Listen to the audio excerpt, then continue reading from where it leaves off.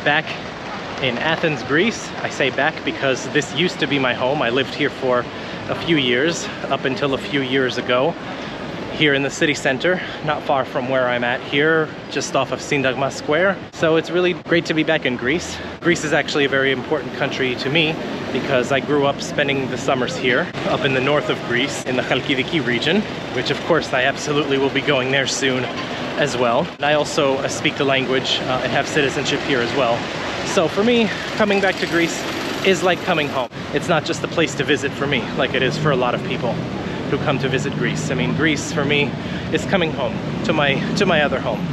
I have two countries. The United States and Greece are both my country. Since the COVID pandemic happened when I was in the US, I had to stay there for 2 years. So now the first country that I am going to post-pandemic now, or at least post-lockdown portion of the pandemic, because I mean it's still not totally over, is here in Greece. So it's a sunny and hot June morning. I mean, many of you know Athens does get pretty hot in the summertime, and this is not even hot for Athens. This is just a normal day. It's probably about 30 degrees Celsius, which is about 86 in Fahrenheit. It can go up to 40 Celsius, which is over 100 in Fahrenheit, very easily this time of the year. So yes, it's a hot summer morning, but not too hot for Athens. And here's Syntagma Square, right here.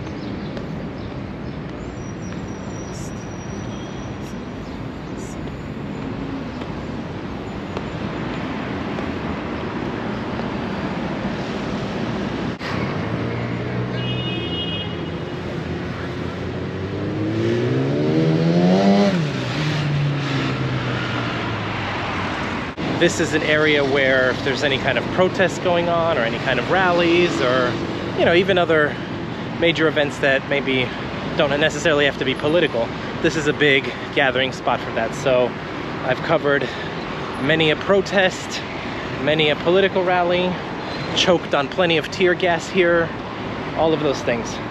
So now let's carefully cross the street here. I mean, you know, the streets here are pretty crazy, so, you know, gotta really be careful. Really shouldn't vlog while you're crossing the street.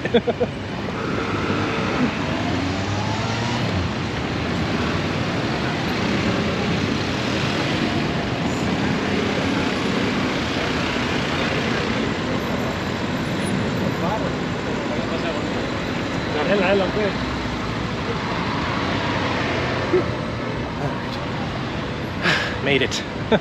Crossing the street is not always very easy here. The streets here, even big ones like this, are pretty tight, pretty crowded, pretty crazy. So, you know, you definitely have to keep an eye out. Use your street skills for sure when you're crossing the street here in Athens.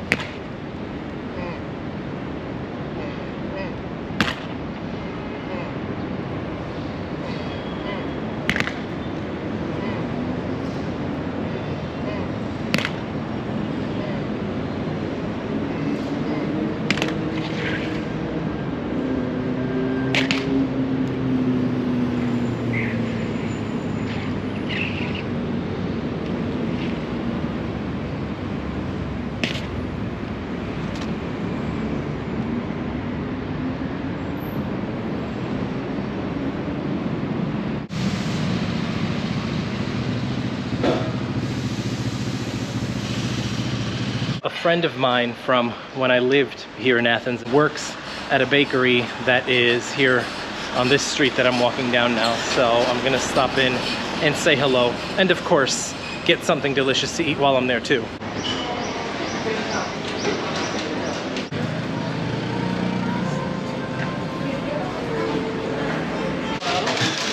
Irini.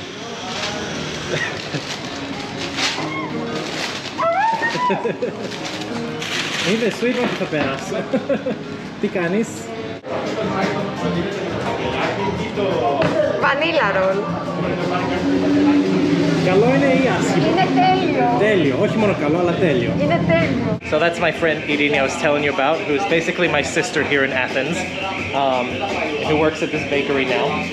That we got some exclusive access in the back to see how they make all the delicious things here. Λουκάνικο και bacon εδώ. Πολύ ωραία.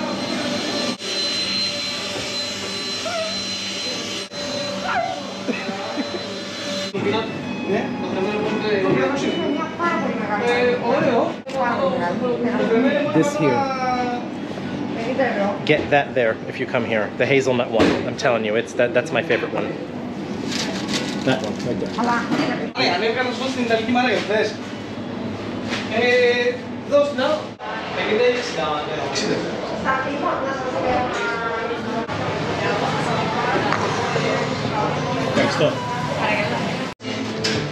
So, you really cannot get real coffee like this in the United States. I mean, there's a lot of things I missed from Greece, but one of them for sure was real coffee. I mean, coffee that will wake you up and give you energy.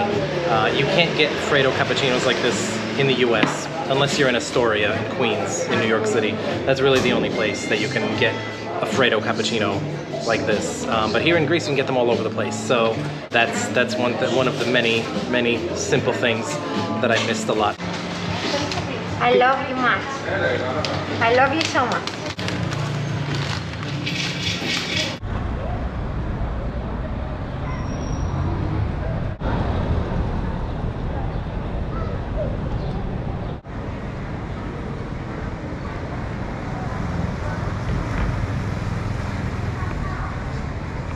Ermou Street, which is what this is here, connects Monastiraki and Syntagma. You'll very likely come across this road if you visit Athens because it is one of the most central places in the city. There's a lot of shops and also cafes and ice cream places and a couple of bars even.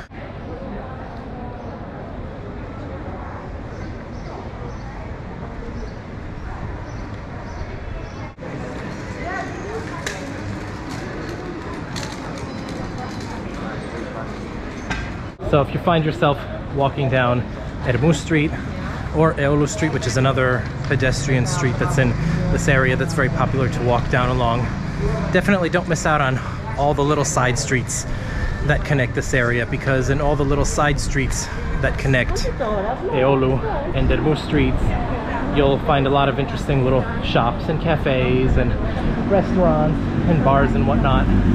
So it's not just the stuff that's on the main streets. A lot of the things that are cool to find here, that are cool even for locals, not just for tourists, can be found in these little side streets here in this area. Of course, the croissanterie that we just visited to see our friend Irini, that also is in one of these little side streets here too. So that's what I'm saying. You know, a lot of cool things could be found on these little side streets that you might not see or might not be apparent if you just stick to Aioulu or Ermou streets. There's a lot more shade in these little side streets too.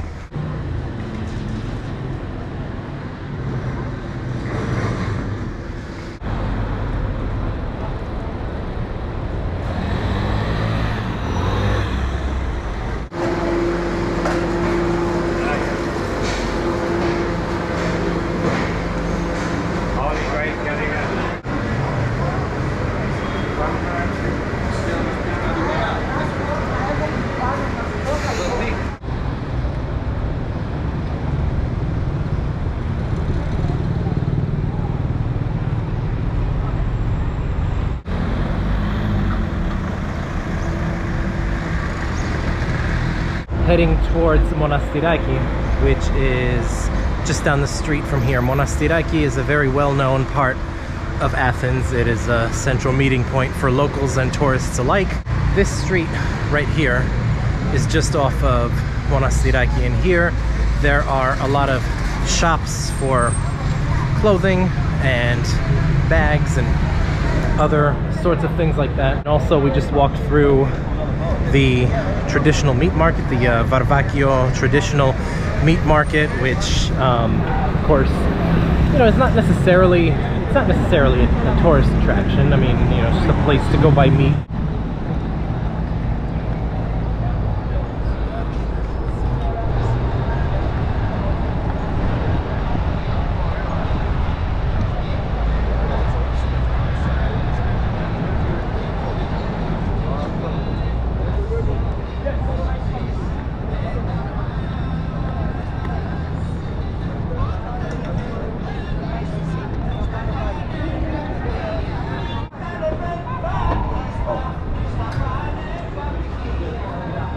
Just off of Monastiraki in the other direction, you have the Athens Flea Market. Then you start to get into Plaka, which is definitely, then you're definitely in tourist central when you go into Plaka, which is, it's a nice area. You definitely should see it if you visit Athens, but you'll see more tourists than locals there. The locals that you'll see in Plaka are working there. So, but still, you know, you should go check it out anyway. Lots of restaurants there, lots of tourist shops, lots of other, you know, you get some other shops like this one here in the flea market as well. But we're actually going to turn off and go walk down Plaka a little bit.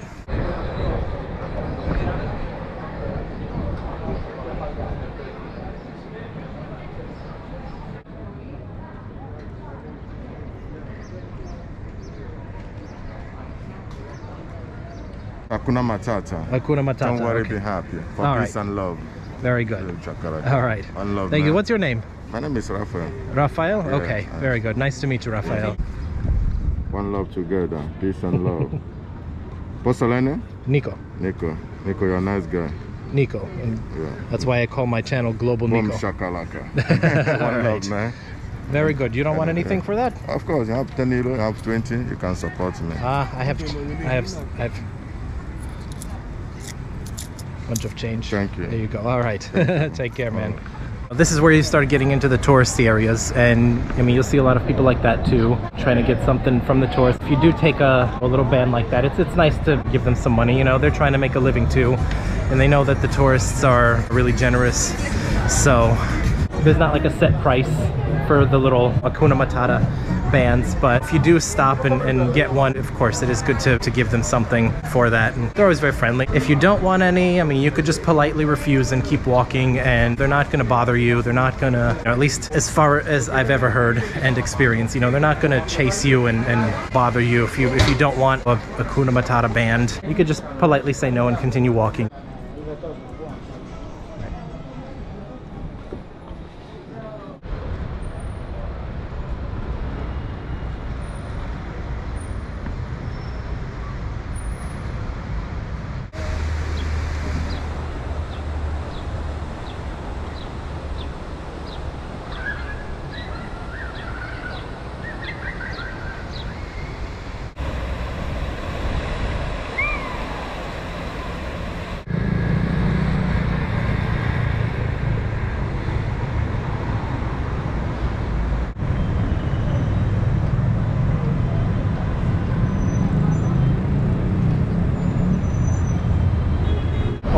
Square, very busy spot, lots of traffic usually in this part of Athens, both pedestrian traffic and vehicle traffic. Omonia is of course one of the central areas of Athens as well, and Omonia actually doesn't really have the best reputation, but here's the thing, Omonia itself is not so bad if you're right on the square, and a lot of what's around it is not so bad either, but what gives Omonia a bad reputation is a lot of the stuff right to the west of Omonia, to the west and, you know, northwest and southwest. On that side of Omonia, a lot of the little side streets immediately to the west, southwest, and northwest of Omonia are not the greatest. It is kind of a seedier part of Athens, so that's kind of what gives Omonia its less than stellar reputation. But Omonia Square itself is not so bad, and they've actually made it a little bit nicer in recent years. And you know, of course, there's a lot of shops and kiosks and conveniences here, right here on the square. So I mean, it's not bad, especially during the day. You don't have to worry about anything. East of Omonia, you have Panepistimiou and Stavio streets, which connect Omonia with Syntagma, which is, if you walk down either of those streets, you'll be in Syntagma Square in about, you know, 5 to 10 minutes or so, depending on how fast you walk.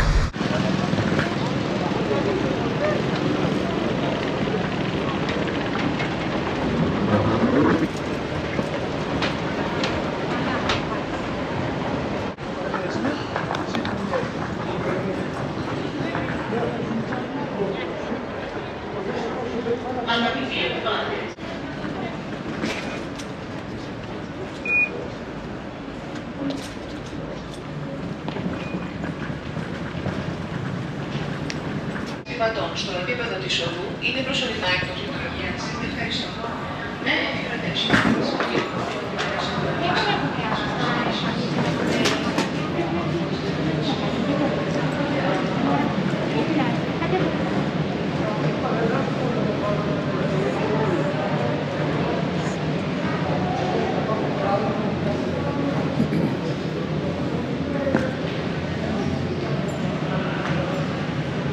One thing that has changed since the last time I was in Athens, when you get into the public transit system here, make sure this card that you get, hang on to it, because you're going to need it to get back out.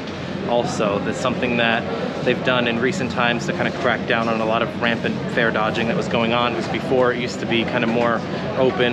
So just keep that in mind when you get your card.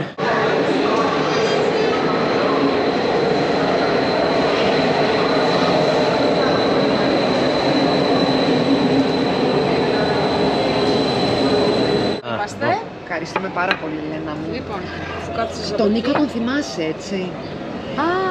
We're here in my old neighborhood of Exarchia, and Irini became a really good friend of mine who used to have a little mini market here just down the street from where I used to live here in Exarchia. So now, of course, we have to visit our old stomping grounds and have some food and of course we're friends with the people who have this restaurant here too, because you know, everybody knows everybody here. Athens is a big village, right? Yes, of course. So now we have our beers, our saganaki, and some meat is on the way, some pancetta. What else did we get? What else did we get? Biftekia. Biftekia, that's right. Biftekia. Yeah, so a bunch of dakos salad. Yes, which is that's a very Greek salad. So we'll have that too. Καλή σας όρεξη. Ευχαριστούμε πολύ. Τρως δάκο στη Νέα Υόρκη. Μόνο σε ελληνικό εστιατόριο, αλλά και εκεί βέβαια δεν τα έχουν όλα. Τέτοιο δεν είναι έτσι όπως αυτό. The dakos salad. So we like dakos, right? We like dakos very much. Yes, so now we're going to stop videoing and we're going to dig in. Because we're going to eat. Yes, there it is, the brizzola. The brizzola. Our wonderful friend Vaso, who works here. You will not go wrong with Vaso if you're in Athens and you're hungry. I mean, look at this amazing food right here. Ήρθε και ο φίλος μας ο Χρήστος. Γεια μας. Άντε, γεια μας. Ναι. Τι τραβάς? Εσύ τραβάς τον άλλο μου. Ο Χρήστος έχει ένα μαγαζί εδώ κοντά, ένα οπτικό μαγαζί, και τελευταία στιγμή πάει να κλείσει το μαγαζί και άργησε λιγάκι, γιατί άντε όλη μέρα δεν έχει δουλειά και τελευταία στιγμή ήρθανε οι... Τελευταίος πελάτης. Τελευταίος ο καταϊδρωμένος. Δεν πειράζει. Εντάξει, δεν πειράζει. Κοίτα, φαγητό του αφήσανε. Μου έχουν κρατήσει, με έχουν περιποιηθεί. Ο Χρήστος είναι ο 74ος και 75ος subscriber μου. Εντάξει, εννοείται πως έχω πιάσει διπλή θέση. Ακριβώς, θα τον τιμήσω έτσι, να τον βάλω μέσα στο vlog εδώ.